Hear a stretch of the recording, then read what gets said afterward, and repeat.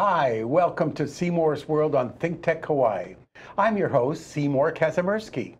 Our show today is called David Livingston, the man who gives and never stops giving.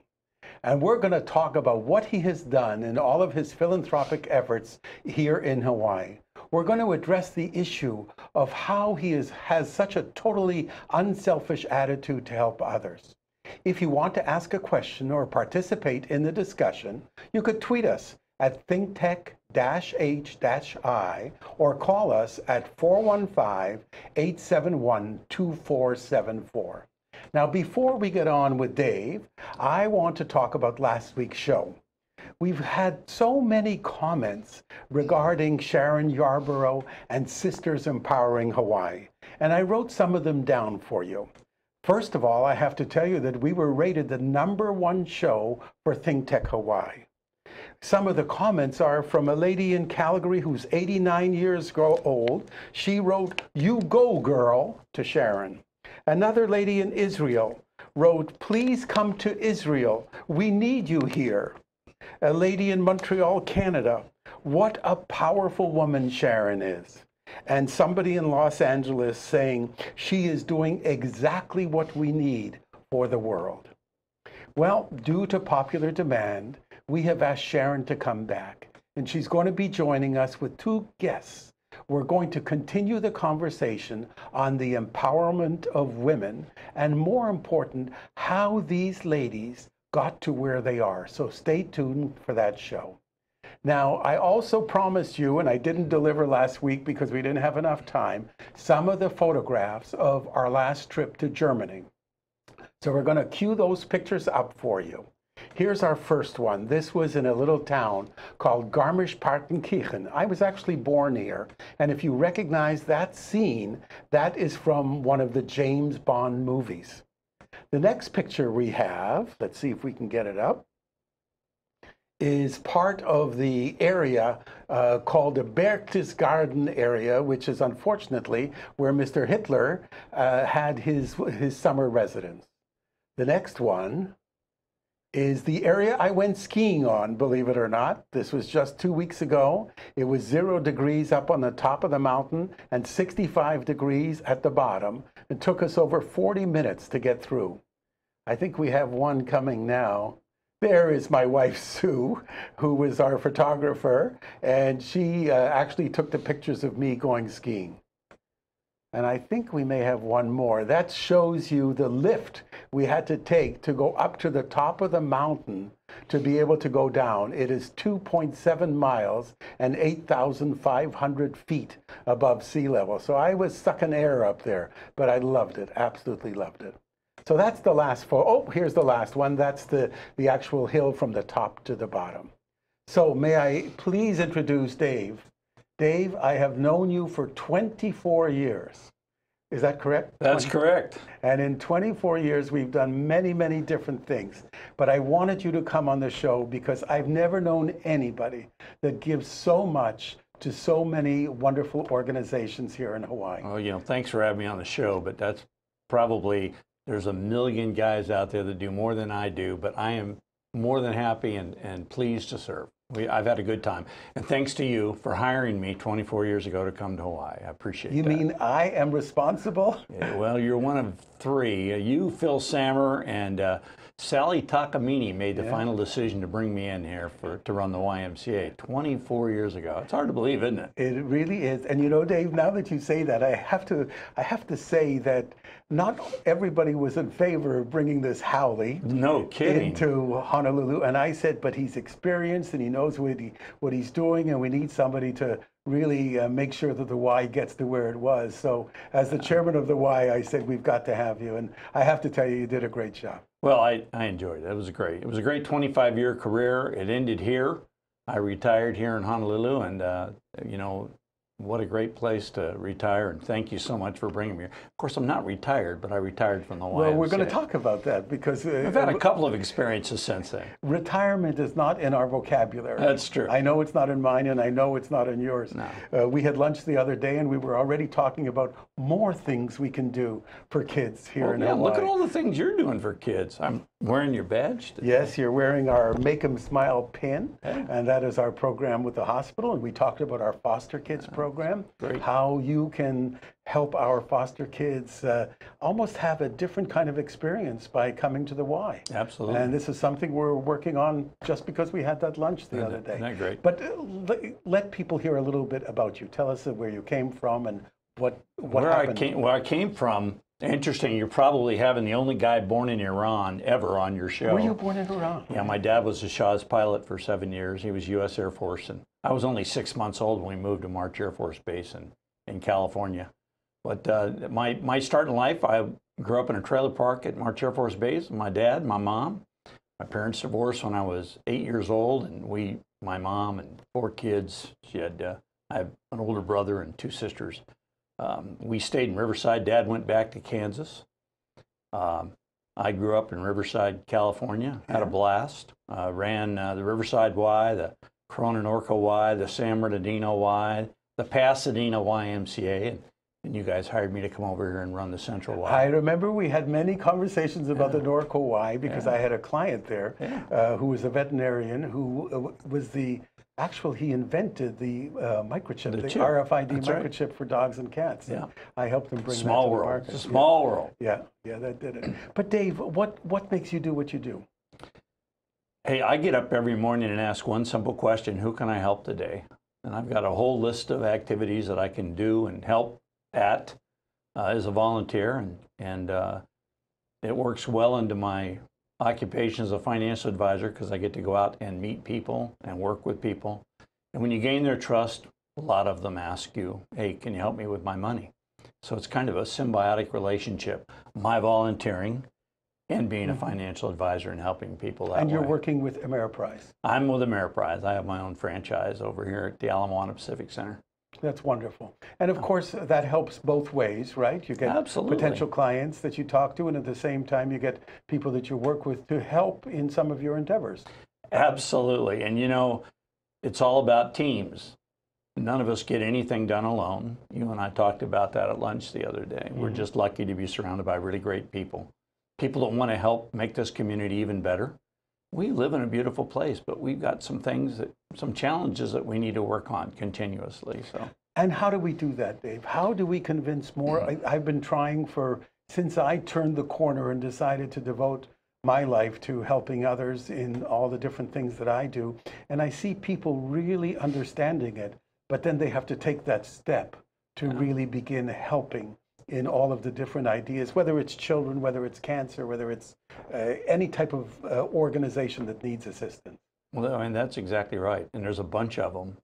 But, you know, I belong to this small group called Rotary, 1.2 million members worldwide.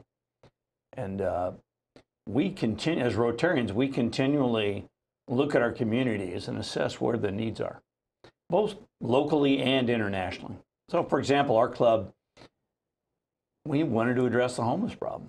So Stephen Morgan, our community services chair, went down and met with the folks at IHS and Next Step Shelter and said, how can we help?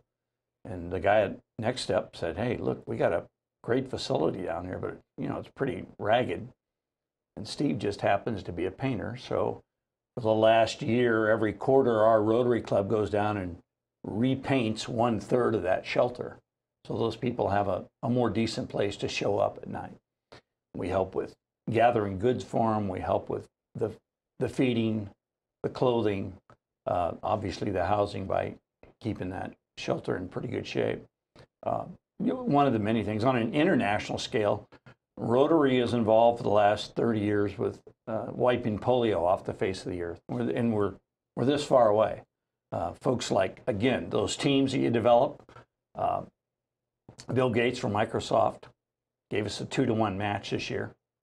So the $150,000 we raised in Hawaii became $450,000 to fight polio.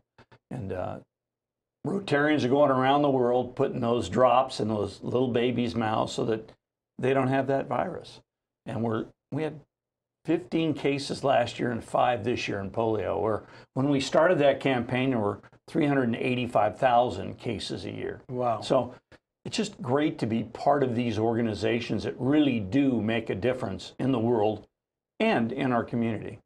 Dave, we have viewers all over the world, as you heard in the intro, that watch the show. And one of the most important pieces of the puzzle in what to do with your life is what you just said, is taking that first step. Well, an easy step, join a Rotary Club, join Kiwanis, join Lions. You with a whole lot of people that have a lot of great ideas and they need the manpower to affect change in their community. Or you can, I'm on 12 boards, and I'd never say no. I just say yes with, here's my limitations. One of the things that I bring to the table whenever I do any of my community service projects, I'm a photographer. I do a lot of photography. I just did the 50th anniversary for the Veterans of Vietnam commemoration. We did 3 events. We had Tony Orlando and we're going to see some of those pictures, I think, right? No, I hope so. Yeah. We'll see them in the second half of the show. But the 3 things we ask volunteers for: time, talent, and treasure.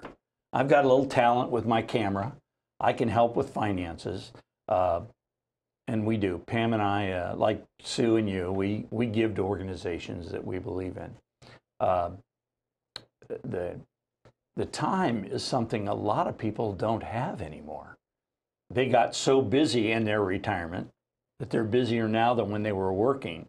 So we have to measure that. We have to very carefully decide what we want to take on as a project so we can give it the adequate time to accomplish the goals we set. So if you have time, talent, or treasure, one of those 3, join an organization. Well, I've got boards of directors, Junior Achievement, for example, right now looking for volunteers to go out and help teach kids.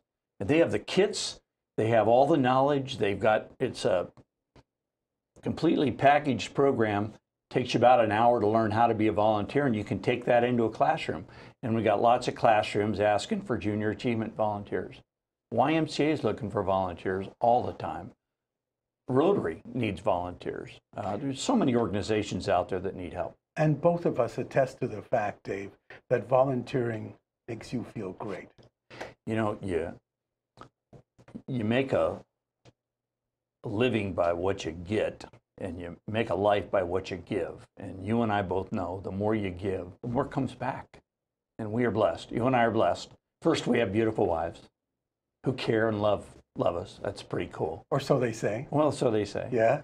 But they put up with us. Yeah, they do. They do. I know my wife has to put up with me, and I sometimes wonder how she does it, and I sometimes wonder why she does it, because my schedule is like yours. Yeah. I'm all over the place. I play my sports, I do my stuff, and I do all my volunteering, sometimes weekends, nights.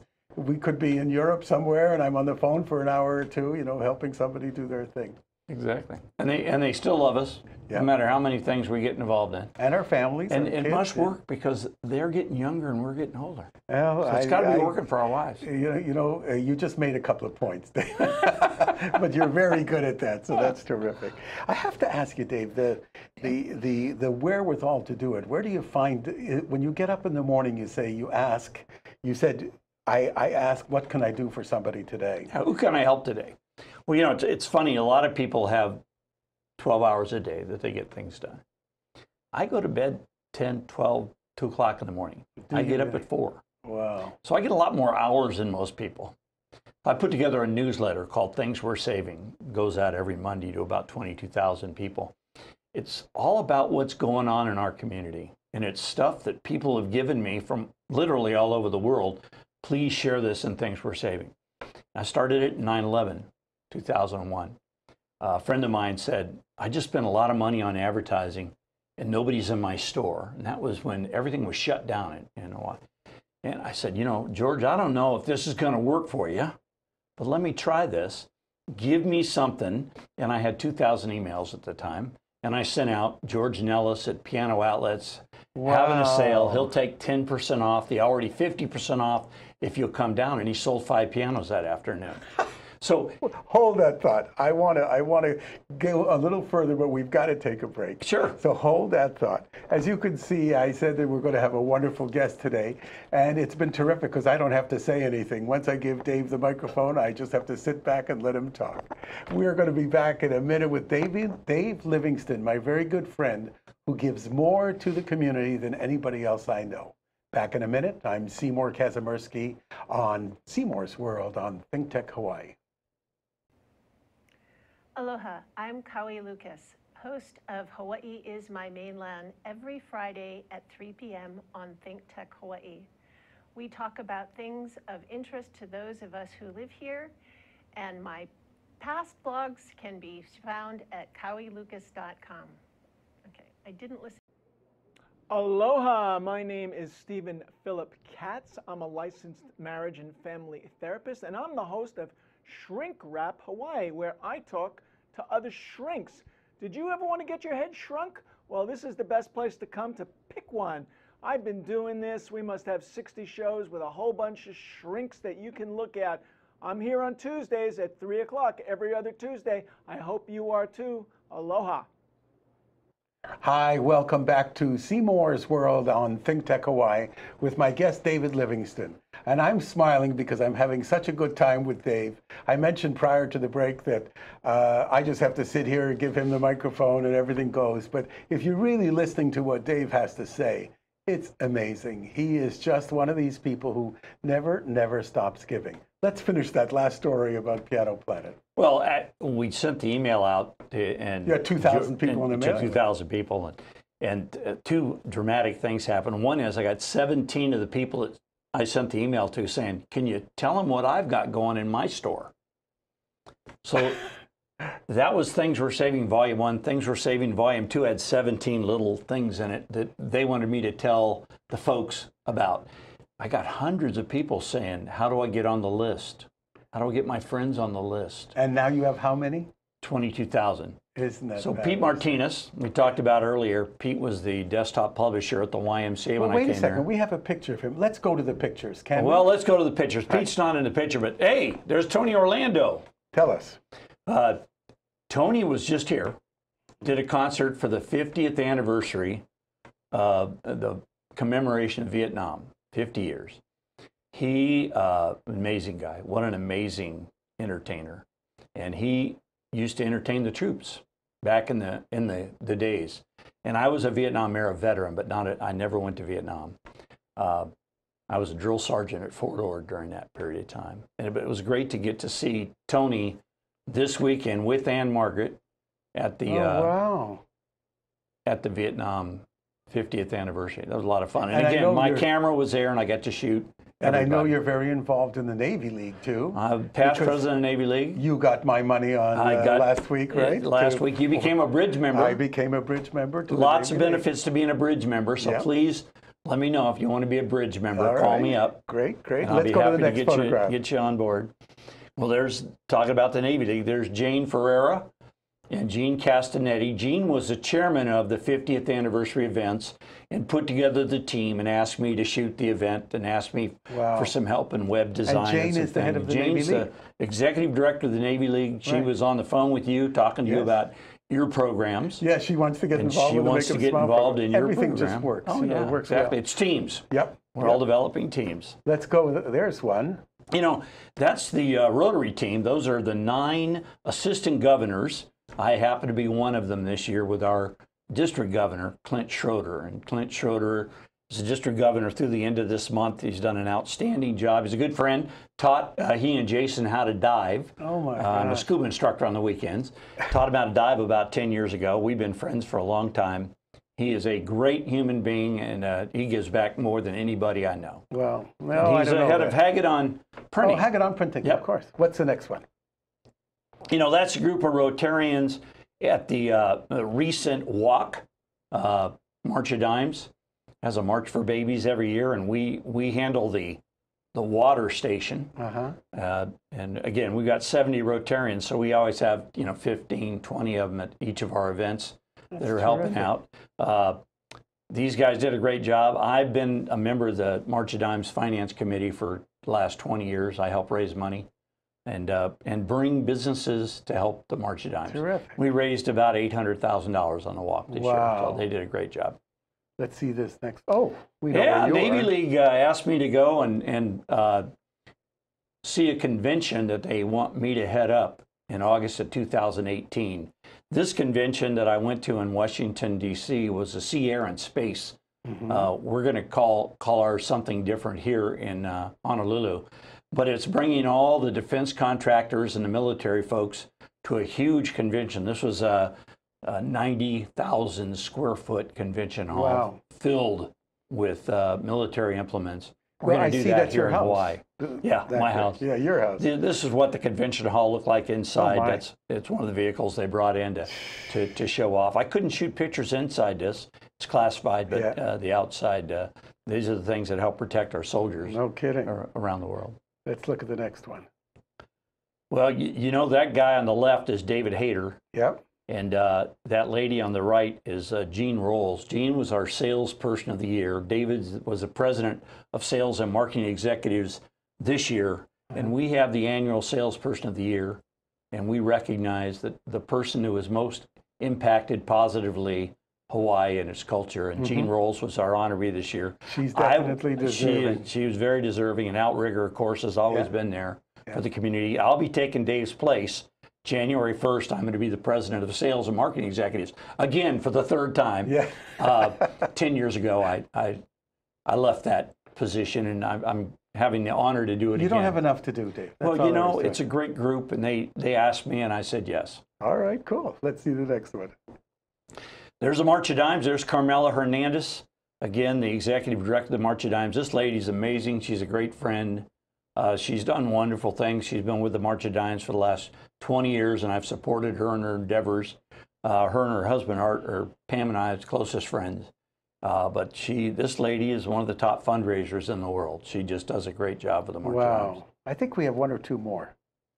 The Toys for Tots campaign. Our Navy League puts that I on. love this one. My goal is to raise 1,000 toys every year. That's my personal goal, and I do that through sales and marketing executives, through the Rotary Group, through Ameriprise. Ameriprise collects toys for me and for the Toys for Tots, and then we give those toys to the kids, the needy kids out there. And our golf tournament raises about 360 of those 1,000 toys. So the Navy League is there every year. The first Friday in December, we have the golf tournament. It's a great networking opportunity for me. I meet a lot of people there, and I've had the privilege of chairing this event. But last there's couple one, years. there's one organization where you're giving directly to the kids. They're That's getting right. a toy. Toys for Tots It's not, goes straight to it's not a kids. money thing. It's the idea that kids Nope. who need toys will get a toy. That's Thanks exactly to right. You. Thanks to you. No, that's Let's see great. the It's a next great one. organization. And that's our most recent, when I left the YMCA as the executive director, they've had several YMCA directors after me.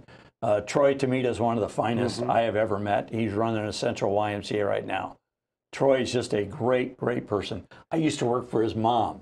Oh my gosh. Yeah, just imagine that. Wow. So Troy's great, made our goal this year. He's a wonderful YMCA professional, and I look forward to working with Troy and all he does at the YMCA. I know there's a good one here. There's a great group of people. Bob McDermott's in the middle of that group. This is the Rotary visiting the state capitol. Bob McDermott is in our Rotary Club, so is Gene Ward. We have two state representatives as part of the Waikiki Rotary Club. Once a year, we go down and find out what's going on at the state capitol, and we get a tour. And fortunately, we have two guys in the State House that can take us on that tour. Bob is the past executive director of the Navy League, one of my closest friends. I love that guy. He's a great guy. And there's some of the Rotarians that help support the Rotary Club and go on these great little Rotary on the Road, we call it. Oh, Get to my see God. what's going on out there in the community. Well, Dave, we have more pictures. Let's do this one and one more. Sailor of the Year Award, one of the greatest programs that the Navy League does. They recognize sailors from all over the world. They take the best of the best. This last several years, it's been at the Alamoana Hotel. Again, in the past, I've had the opportunity to chair this event. This is our Admiral Swift, our Command Master Chief of the Navy, honoring one of the sailors there at that event. And again, if you join the Navy League, you have the opportunity to recognize a lot of young men and women that serve our nation. And I think that's really an important thing to do. Terrific. Well, I That can't time went by fast, didn't it? I know. It always does. But we have time for a couple more questions. Okay. And I have one from a viewer that just called in. What are your personal reasons for helping others? Gosh, somebody's helped me my whole life. I ran YMCAs. I didn't do it alone.